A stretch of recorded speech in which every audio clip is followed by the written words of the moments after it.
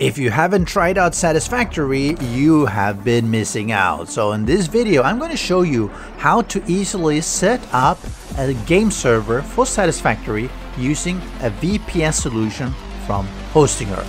This video is going to have a few parts. One, I'm just going to go through some of the basic pros of using a VPS. Then we're going to talk about how to actually do the setup under the VPS AMP system from KubeCoders. And after that, we'll go through how to actually sign up for Hostinger if you're interested in proceeding further. One of the good things right now is that Hostinger is having a Black Friday sale, which means that everything is cheaper. Now they do offer a few different game panels, 1, 2, 4, and 8, and they have 4, 8, 16, 32, etc. They're basically different type of performance that is associated with that VPS. For a Satisfactory, you should be able to start on a game panel 2. If you want to run multiple game servers at the same time, I would recommend 4 or 8, but for the purpose of running a Satisfactory server, we should be able to do that with a game panel 2 to start out. So VPS is a virtual private server. You're basically renting a virtual private server from Hostinger to run your game server. This has a lot of benefits, meaning that you can set up your game server, you can shut it down, you can actually install other game servers. You're just limited by the specifications of what you are renting, meaning that if you have this plan, you have 8 GB. If you have this, you have 16, and so on. It has a lot of pros here. You get DDoS protection, they support a lot of different games, and they are a trusted hosting company, as you can see here from all the reviews. They also have servers in multiple locations globally, so you want to pick the one that is closest to you. And finally, 30-day money-back guarantee, which is awesome because most hosting providers only give you 2 or maybe 3 days. I'm going to show you how to choose the plan and do all that setup later on, and I also have a discount code which will bring this down another 10%, but we'll go through that a little bit later. After you sign up, you'll get a link that will bring you to the AMP instance where you'll log in. Once you're here, and you can see I have had multiple servers that I have running or just waiting for me to want to start them up and play. I have Icarus and Shrouded and so on. What you want to go and do is to go down here to create instance and click create instance. Here you can select whichever game you want to have. In this case, we want to look for Satisfactory, which is here. We're going to select the name. We're just going to do A, and we're going to do update once. Then you leave start instance and boot and create instance, and it will basically install not the game server itself, but an instance. Think of it as a box that the game server later will be installed in. I've already done this to save some time, so I'm just going to X out here. Otherwise, it'll just tell you in a small little dialog box here that it's downloading and it's installing and everything. Then this is my installed Satisfactory. I call it vtest here, and I'm going to click manage in just a moment. What can happen, and actually happened for me this time, is that in between starting doing the video and testing everything out and doing my recording, they've released a new version of the AMP. AMP is the system that this is running on, and it had a new major system update that required me to actually update to it. That by itself is normally fairly straightforward. You go to the support on updates and upgrade this instance. In my case, and this has happened to other people as well, it actually failed. So I simply downloaded Putty, which is a free SSH client. I logged in, I ran some command, basically 2 of them, to upgrade my ADS. Everything went fine, and I was back in business. So it was fairly easy to do anyway. Because it is a VPS, you do sometimes have to do a few more manual steps because it is your installation, it is your system. But we're going to go down here to manage. And because we've never run this before, we're going to do update to make sure that we actually get Satisfactory installed properly inside this box that we have set up. The instance is the box, the game server is going to be installed. Once everything is done, we can go to configuration here, go Satisfactory. In this configuration, we can change things like the player limit. We can change whether to auto-pause the server, which I'm going to do. Some of these settings are actually available later on, and I'll show you that as well. So most of them you can just leave as they are. We're going to go back. We're going to go to status, and we're going to start it up, and it's going to tell us that it's starting Satisfactory. You want to take note of the connection info here. Obviously, I blurred that out because it's my server, but you want to look at the IP and port address. Usually the port is 7777 and the IP that you have, so copy that. And I've started my game now, and I've run it through Epic, but you should be able to run it through Steam as well. We want to go to a server manager.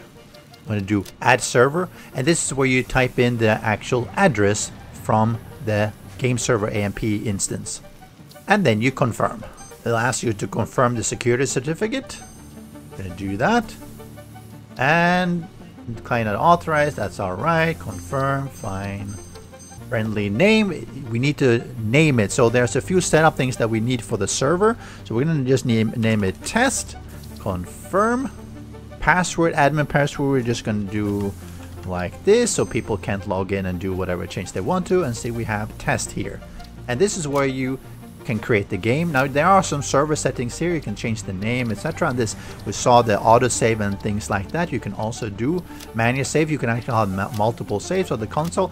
In this case, I'm simply going to do this. I'm going to create name. I'm going to do test game 1 and start the game and confirm. And it's preparing the game, and now it's starting that game up on the server. And after a bit of configuration, the system has been set up and we can join game. And click that. And we're spawning in. See, we are here now and we are on the server. Isn't that cool? See how easy that was? And by now, because it's up and running, you should be able to simply give the connection details to your friends as well, and they will be able to log in and play with you as well. Occasionally, there will be game updates. What do? Simply, you log in again to the instances, you stop, hit that update button, let it do its magic, and then start it up as well. Simple. You also want to look at making backups. You can do that manually, or you can set some schedule to do that as well. For making a manual backup, you simply type in the names and description, everything, and you hit create backup. Alright, so how do we do the sign up and everything? So we're back here, hostinger.com/video42. Make sure you're using my link here. Now I'm going to choose this plan. You can choose a higher one as well if you want to run multiple game servers. You can actually do that like I do on mine. I run multiple. I run Icarus, I run Enshrouded, I run 7 Days to Die and Satisfactory because I got a higher plan as well.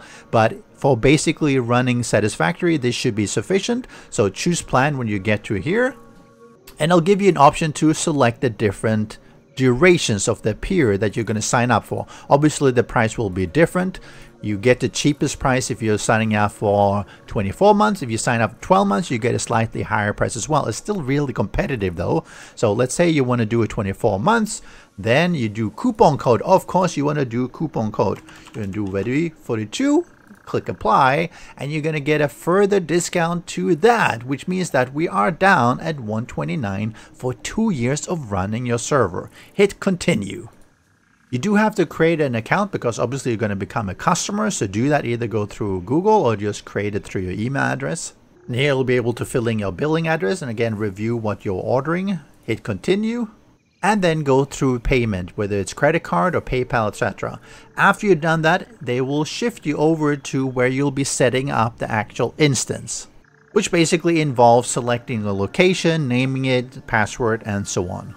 The first thing to do will be to set up the virtual private server. This can pop up immediately, or if you log in separately, follow the steps, get to the home page, and there will be an account action, and you click setup.